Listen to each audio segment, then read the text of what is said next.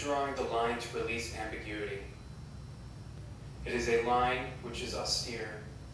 Let the mark continue to surpass the point of departure and try to comprehend and then try to omit a concept of destiny or an abstract concept describing something without any limit. The English word infinity derives from Latin infinitas, meaning the state of being without finish, and which can be translated as unboundedness, itself borrowed, a loan word, from the Greek word apiros, meaning endless.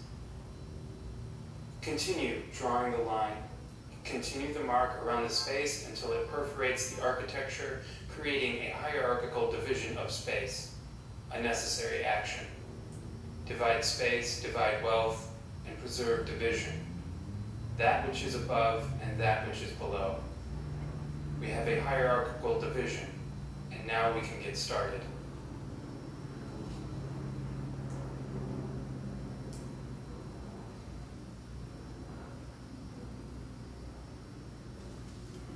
Part 1.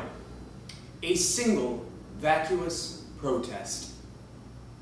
This is an object with such wonderful ability. It is sensitive to the meticulous hand in keeping contained history. First, I have some things to say, and then I will say some other things, and then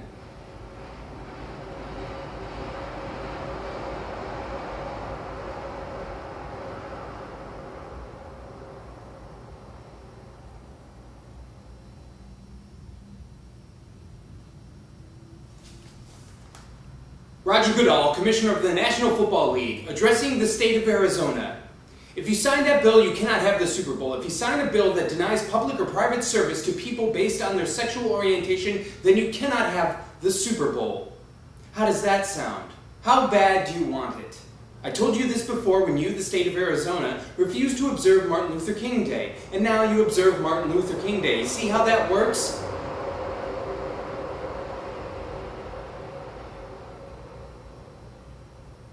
And you will now not sign that bill. And you will enjoy the Super Bowl, Jan Brewer. Thank you for standing up, Jan Brewer. Or sitting down, or sitting down, or thank you for standing up by sitting down. Thank you.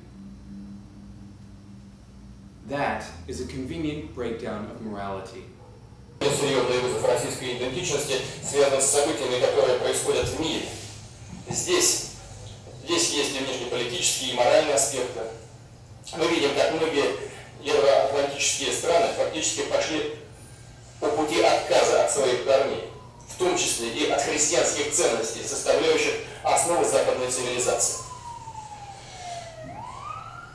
Отрицаются нравственные начала и любая традиционная идентичность, национальная, культурная, религиозная или даже половая. Проводится политика, ставящая на один уровень многодетную семью и однополое партнерство, веру в Бога или веру в сатану. Эксцессы политкорректности доходят до того, что всерьез говорится о регистрации партий, ставящих своей целью пропаганду педофилии. Люди во многих европейских странах стыдятся и боятся говорить о своей религиозной принадлежности. Праздники отменяют лишь. Или называют это как-то по-другому, стыдливо прячут саму суть этого праздника, нравственную основу этих праздников. И эту модель пытаются агрессивно навязывать всему миру. Убежден, это прямой путь к деградации и примитивизации, глубокому демографическому и нравственному кризису.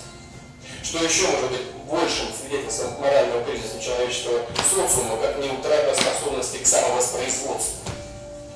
А сегодня практически все развитые страны уже не могут воспроизводить себя. Причем даже с помощью миграции.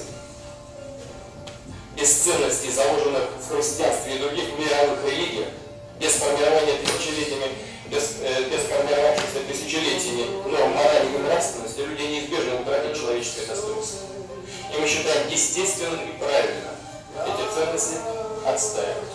Нужно уважать право любого меньшинства на отличие, но и право большинства. Право большинства не должно быть поставлено под сомнение. Одновременно мы видим попытки определенным способом реанимировать однополярную унифицированную модель мира, размыть институт международного права и национального суверенитета.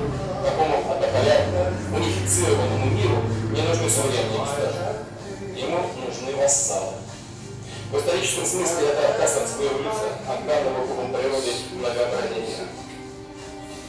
Россия с теми, кто считает, что ключевые решения должны вырабатываться на коллективной основе, а не по усмотрению и в интересах отдельных государств либо крупных стран.